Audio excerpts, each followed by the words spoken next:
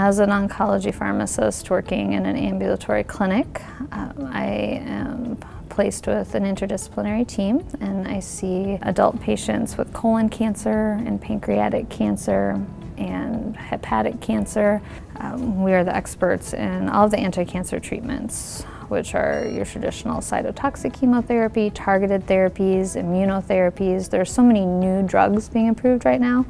We really have to stay on top of approvals and also their side effects and how they're dosed.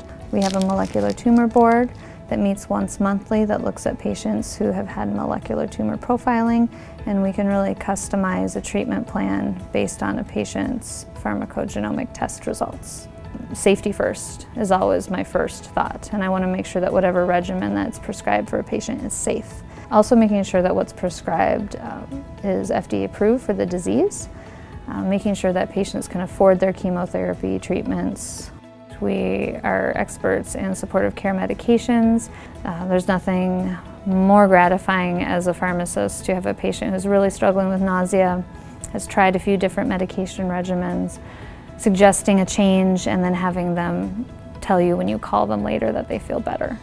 So part of my role as a clinical assistant professor at the School of Pharmacy is I am one of the directors of the Hematology and Oncology Integrated Sequence course.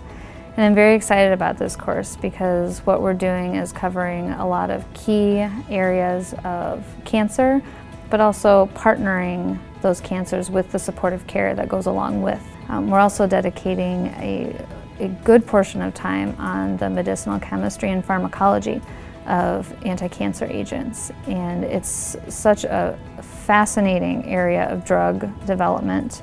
So pairing that drug structure and function with the actual clinical disease state and then application of care and supportive care, I think really is going to set the MCW program apart. One of the most gratifying experiences I had was a patient told me, you know, before I came to my appointment, I was so scared to take my medicine. And now that I've talked to you, I'm not scared anymore. And so that's what a good medication education can do.